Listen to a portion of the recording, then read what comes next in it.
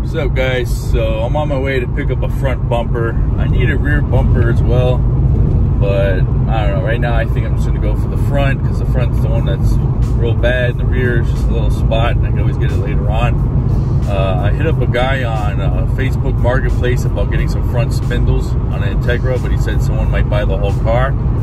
So we'll see what happens with that. But yeah, I'll let you know when I get this bumper, and I will also let you know if I end up getting those spindles.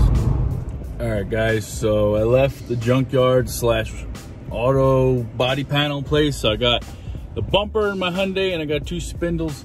The spindles look a little crusty, so when I get home, I'm gonna inspect them a little bit further. I'll show you guys what I got, and then we'll figure out what's next for the Civic. So guys, so here's my terrible purchase of the worst looking spindles from an Integra I could have possibly got. I don't know why I bought them, but yeah, everything's pretty shot on them. So right now what I'm gonna do is I'm gonna press out the hub and the bearing, get the ball joints off, and start stripping all the rust and crap off so I could prep it for paint. That way when it does go back in, it doesn't look so shitty. All right, so I have the hub in a press. I'm pushing it out as you can see. Let's see. Looks good. How does it? Oh, there's a little here there. I think I'm gonna have to take it out and reset it. Yeah, okay. All right, so we busted out the hub, and now we need to get the snap ring out. It's pretty rusted. I don't know where the hell this came from. Definitely not an El Paso car. So we're gonna try to do that now. We're taking drastic measures because the snap ring is stuck in there and God knows how the bearing is. But as you can see, this spindle's in the worst condition ever. And I question myself why I even bought this hunk of shit. What do you think, Mike? I question it every day. All right.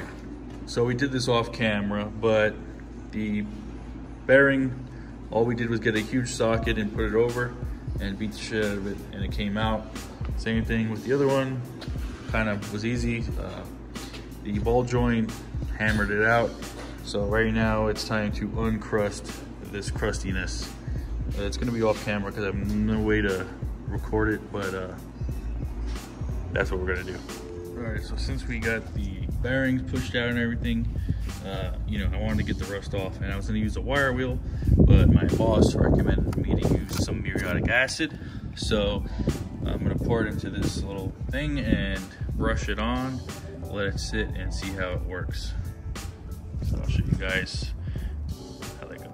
Well, so far it looks like I'm just eating up the concrete. I'm pretty sure this is used to like etch the concrete, but I'm not exactly sure.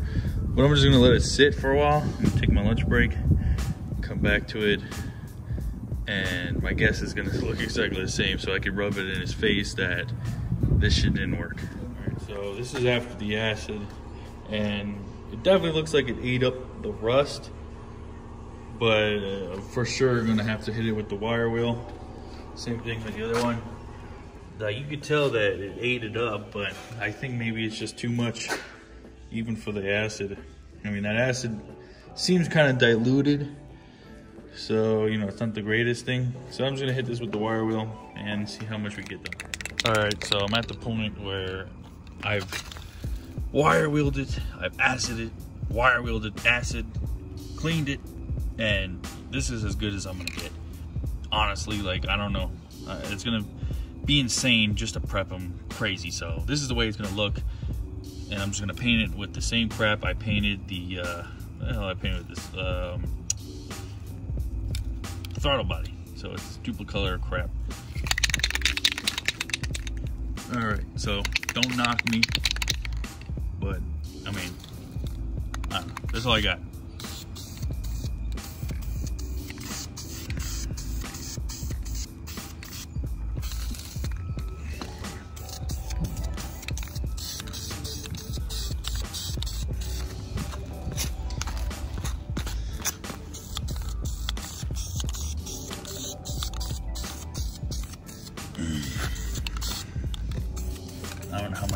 camera because I'm painting and watching with one hand, recording with the other.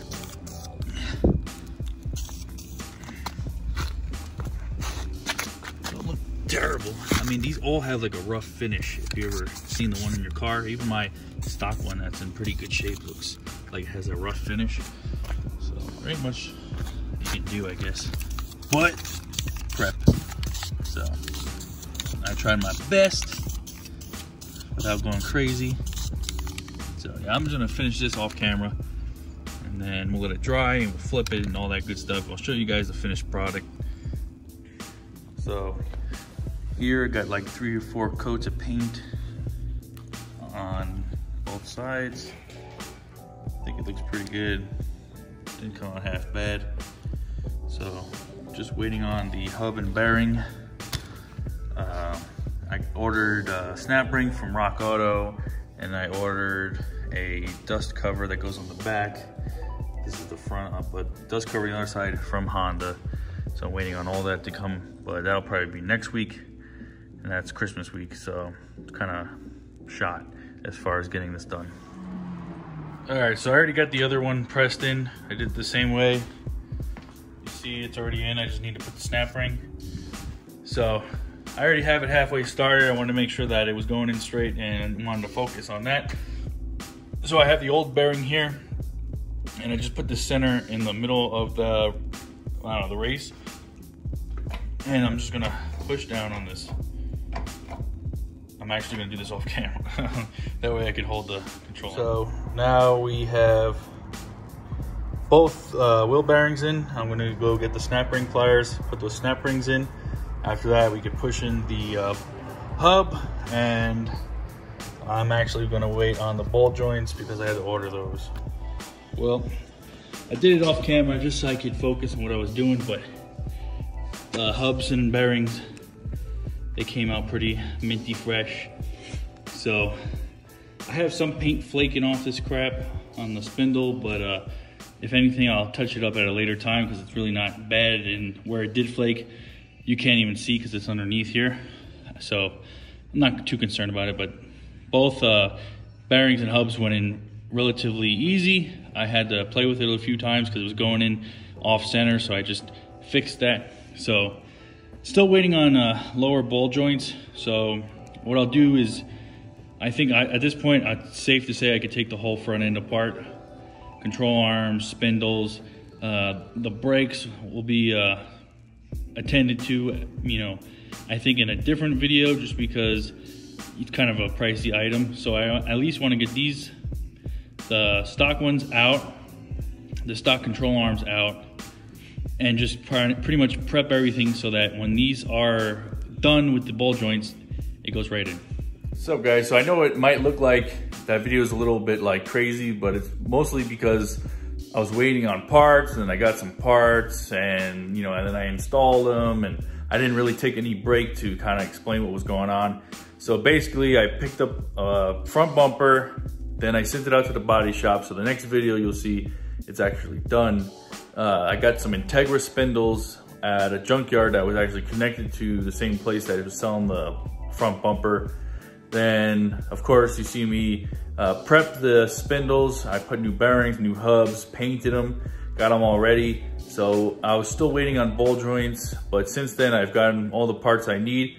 So we're pretty close to disassembling the entire front end, but that'll be the next video, and then I'll show you guys the front bumper in the next video.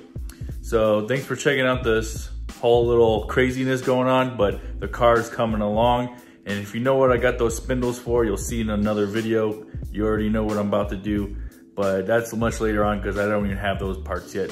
So thanks for checking it out. Like, comment, subscribe. Check me out on Instagram, egchris92. Later.